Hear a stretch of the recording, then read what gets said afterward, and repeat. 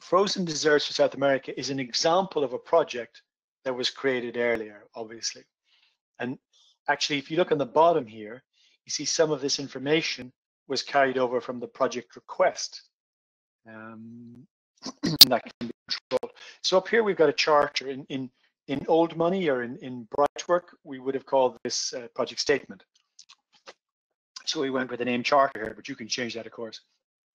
So you got your project manager and sponsor. In this case, came over from the request, your portfolio and your program, when it was created, and you've got to link back to the original request, which I won't click now. So if you're wondering where did this project came from, who approved this, you can see that there, and the requester.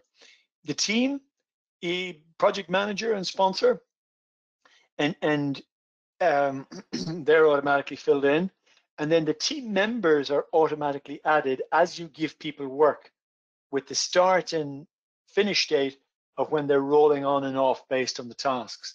So we'll maybe add somebody else there that we don't see, and that'll come up in a minute. Here we've got the stages of the project.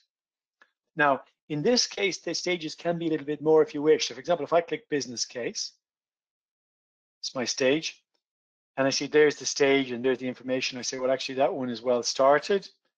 So I kind of update that.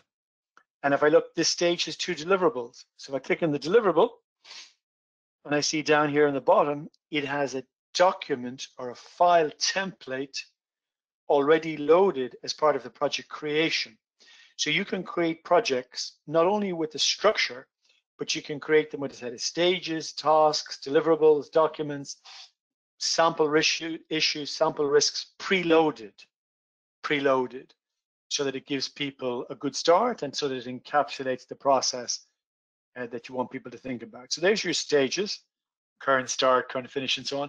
Now, if I go back, go to the next one, which is our project. If I click here, I see this is the project. See the orange, there's the baseline.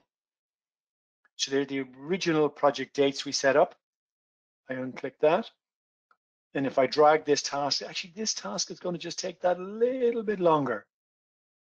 And now I look at my baseline, and the baseline, of course, is out because the orange represents what I originally thought the project would be. And now I'm looking at what the project actually is. I can also go into this particular task here. I can look at a resource.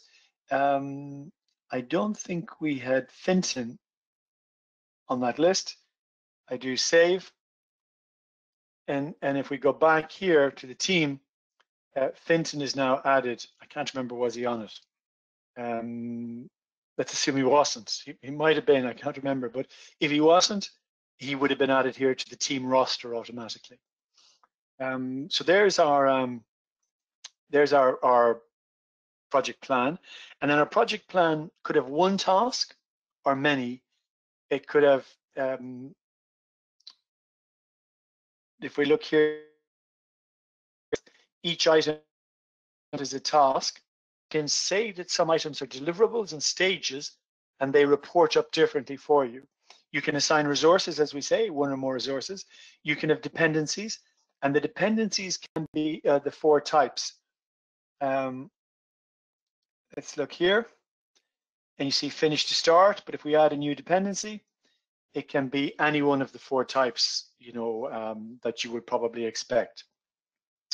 We kind of can indent, outdent, we can collapse. We can, if I click on this task here, I can add a task above, below, a child or a milestone, and so on. So I got pretty good control over what's happening in my project. If I go to my work, I see the work that's assigned to me on this project.